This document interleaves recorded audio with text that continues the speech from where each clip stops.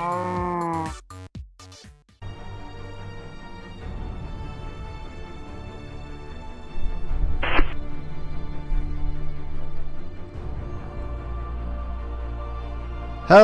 friends, SentinalhMC here and welcome to a brand new game. This is Osiris New Dawn. Let's get right into it, shall we? So this is a build as a crafting, survival, exploration title in space. Well, not in space, on a planet. Created by Phoenix Fire Entertainment, published by... Wait, I forget the name of the company now. Reverb Triple XP. Yeah, it came out recently.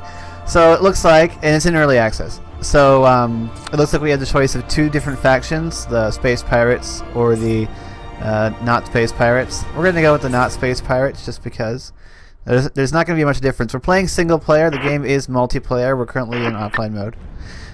There's 4 different classes, although we can only select Scientist. These 3 are unavailable.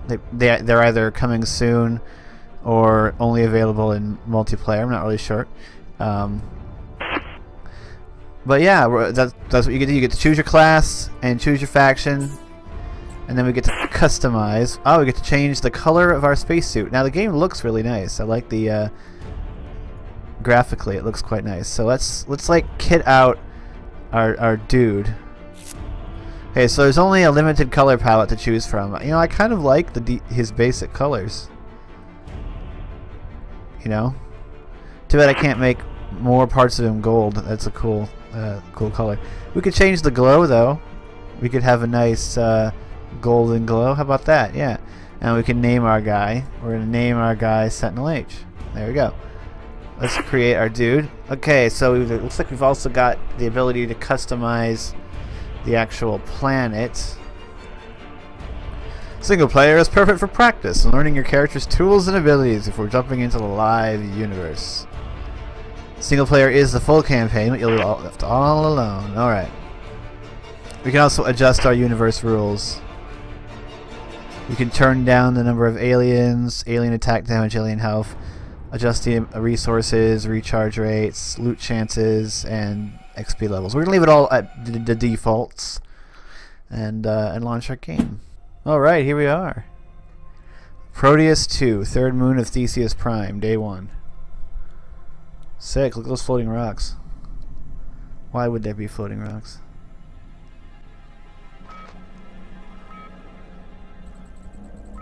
Oh, we got a soup reach.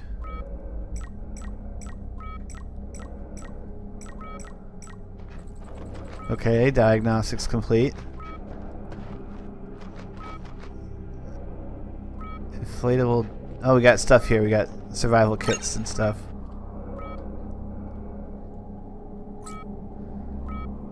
Okay. We have some sort of critical breach. How do we fix it? Patch tape. Is it in our survival kit?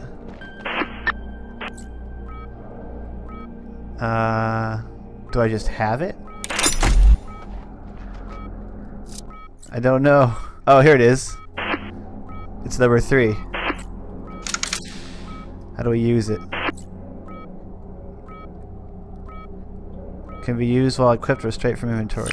Well, I'd appreciate it if you would actually use it. Okay. So we're not dead. Ah, our O2 levels are going up. No, I don't know what's going on. We got a hammer. A map. Okay, so we got like a handheld map here. That's kind of cool. And a chisel. Well, let's actually take all this stuff.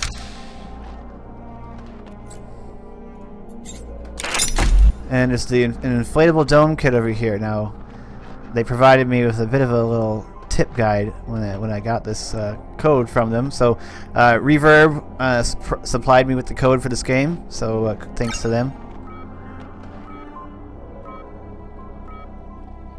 What the? Another soup breach? Are you kidding me? I didn't even bump this very much. Complex material used to build inflatable dome. I happen to know that this is the first structure that you really want to build. We've got like a personal assistant drone here. Alright. We can hit V to change the perspective of the camera. Pretty cool. Character animation looks really nice. A little bit slow. But I think the character animations apparently use inverse kinematics to some description. What do we have to do with this? Go to the Structures tab and select the inflatable dome. Okay, so you can hit Structures. Ah! Goodness.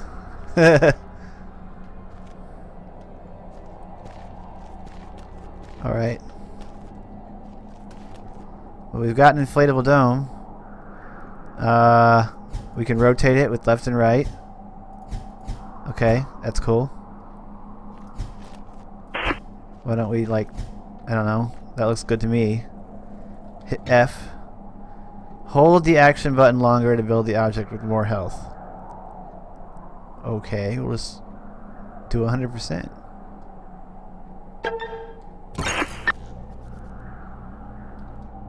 Sweet. Inflatable dome owned by me. Oh yeah, this is how you like save your game.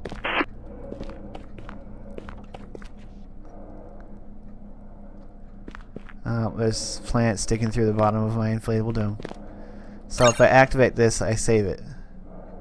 It looks like there is a cooldown for saving. 5-minute cooldown for saving the game. So now we want to build a forge. Search for minerals to build a forge. Well, what minerals do I need to build the forge? Where are we anyway? Ah, we're at 7.4, 17.6. They recommend that you write this down until you get beacons, apparently, later. Later you'll get like a beacon. Alright, the character running animations look really nice. And apparently we also have a booster pack. Ah, yeah. It's in our feet. We are Iron Man. Ah, so we've got iron. So I assume I whack it with the chisel.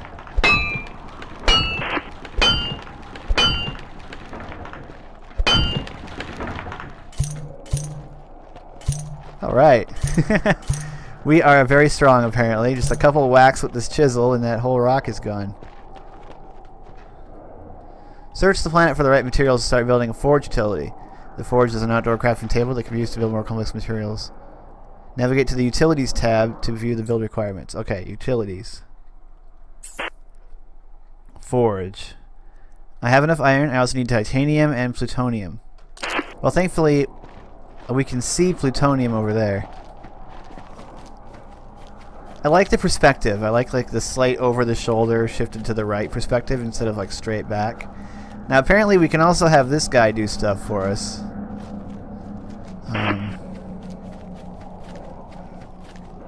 But we'll talk about that later, I guess. Whoa, there's like dudes over there. I'd better equip my assault rifle, because we're gonna get into some combat over here.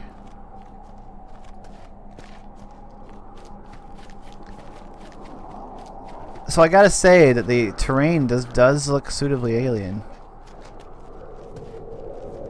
What is that guy over there anyway? Are these things hostile? They're probably hostile. Aluminum there. There's just the plutonium I need. Well, so far they're not coming at me.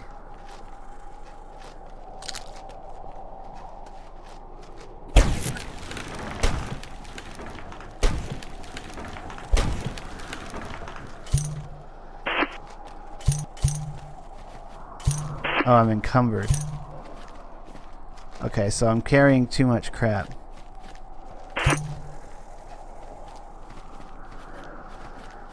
That's fine.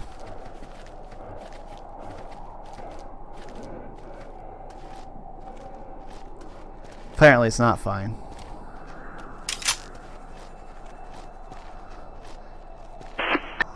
But at least they don't like stop me in my tracks.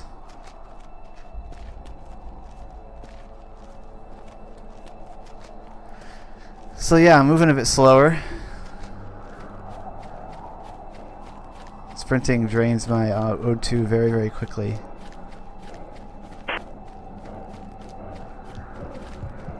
Oh, and it starts going ba-boom, ba-boom. So is O2 also... Well, we've got our health to the left. We've got our hydration, pressure in our suit. Okay. What else can we build? Because we need to build a depository. Outdoor storage container. I need titanium to build this, but I gotta drop some of this crap off. I got too much junk. Can I just drop it on the ground? Yeah, I can just drop it on the ground.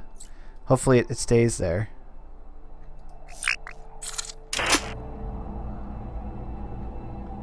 We gotta go get some of that aluminum.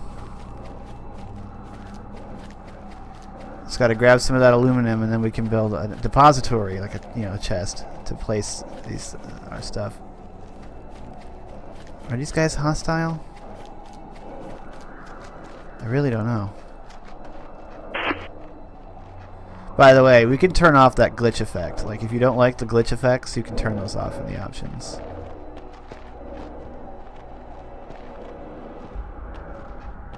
This is just aluminum and iron. I gotta find titanium.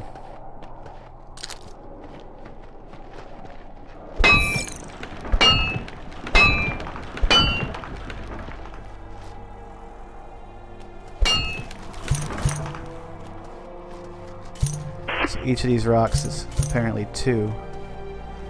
And I've already over encumbered myself again. But that's enough.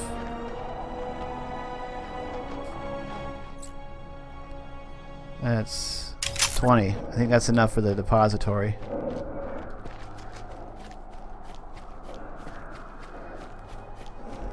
So yeah, it's a bit slow to start because of the you have to run around, and running is not very quick.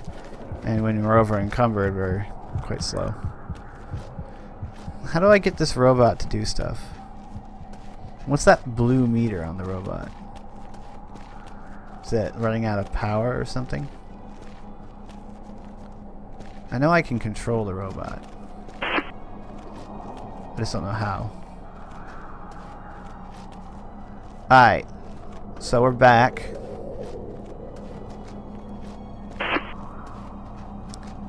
So we should be able to build now our...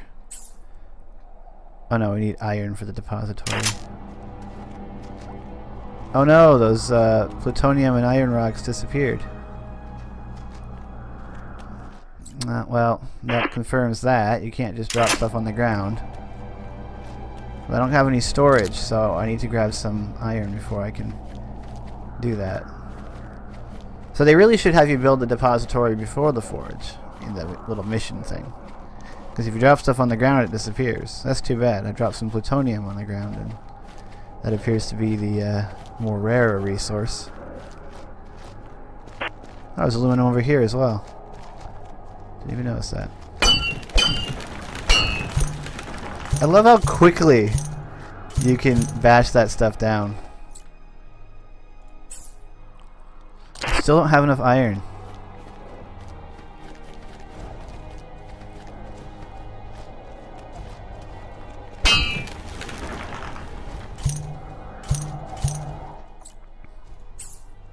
Now I do. So I do like how it doesn't...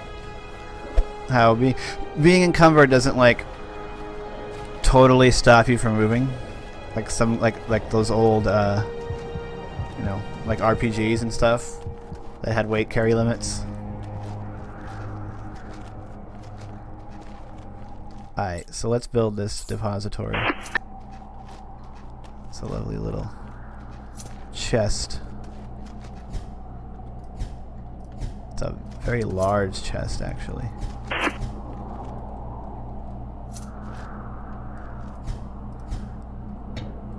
stick it there.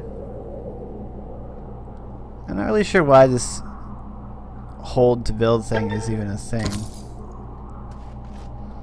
This is an outdoor storage container where you or your droid can drop off resources. Good. So, how do I command the droid to get me stuff? Okay, if I want to build a forge, I need titanium. Is that titanium over there? Yeah, being encumbered sucks. You move very quickly when you're not encumbered. You can run. There's more iron. There's definitely a lot of iron. And aluminum.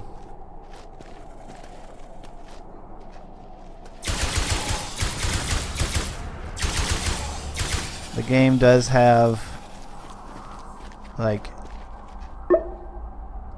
dynamic music. Wait, what? Ah!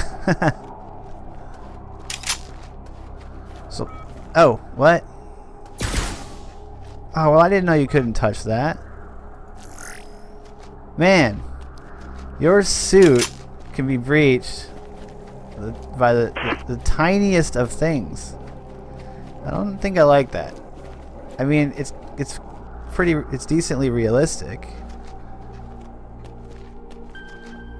But is that an aspect of realism that I would be willing to drop?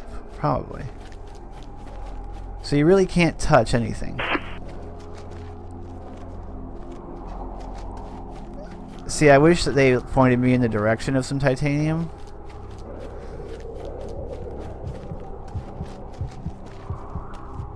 Because right now I'm just running around looking for it, no idea where it is. There's some crazy spider thing over there.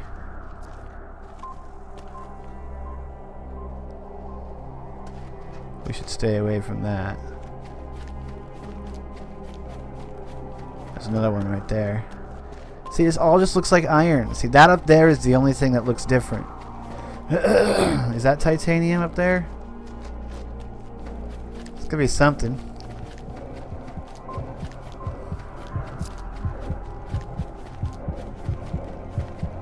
Let's go find out. Oh, I gotta worry about my temperature as well, apparently. So what is that up there? Lead. That's not titanium. Well, it's freaking nighttime. I've been looking literally all day for titanium and I still haven't found any. This is a bit of an issue. I can't find any titanium, which means I can't build a forge. This is a problem. As part of the tutorial here, where it tells you to find titanium, they should really mark some on your map. And apparently, horrible beasties come out at night. So yeah, it's not particularly ideal. It shouldn't be this difficult to find a resource that you're asked to gather as the very second quest. Like, I ran all the way up that mountain and I found up that hill there and I found copper and lead, which I don't need. But I can't find titanium. Flashlight looks pretty cool. I like how it reflects off of things. It's too bad using the bed doesn't change the time of day, though. Like, that would be the ideal thing. Well, let's come in here and check it out. So, eventually we'll be able to build a habitat. And instead of just living in this dome, we'll be able to build, like, an actual base. Where we can grow food and stuff and do some sort of research. vehicles and spaceships, which might not be in the game yet, but which would be coming. Solar panels, these beacons that let us gas tanks, flag. Yeah. Satellite dish. Furniture. So it is useful furniture as well as... so that's how we get... okay, so that's pretty cool. It's too bad I can't do any of this because I can't find titanium.